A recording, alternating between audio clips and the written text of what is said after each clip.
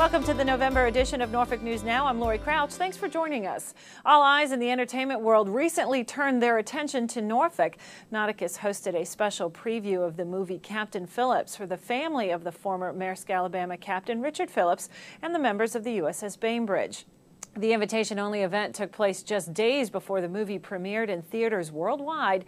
Our N cameras captured history in the making. The lights were on and the banners were out, all part of a red carpet private screening for employees of Maersk and the family of Richard Phillips for the chance to see Captain Phillips, the new movie documenting his capture by Somali pirates and his rescue by the U.S. Navy.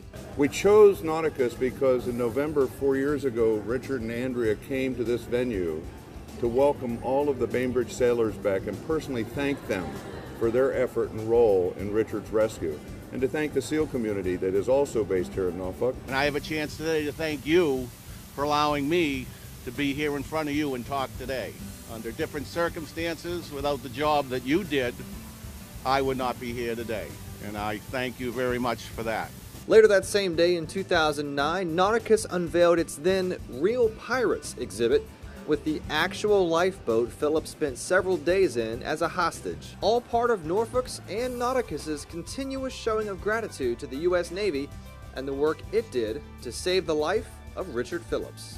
That's the one part that had pressed me right from the get-go is the Navy community, and especially the SEAL community, what a tight-knit family they really are, what patriots they are to this country, and what they did for my husband, of course, is over the top for us, obviously.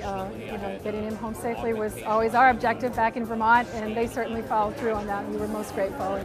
It's an incredible story of the Hampton Roads community in Norfolk. USS Bainbridge, my former ship, home ported out of here. Maersk Alabama, home ported here. Maersk Line Limited, headquartered out of here. The Naval Special Warfare, the SEALs that are out of here. And it's a total community effort. For Norfolk News Now, I'm John Linka.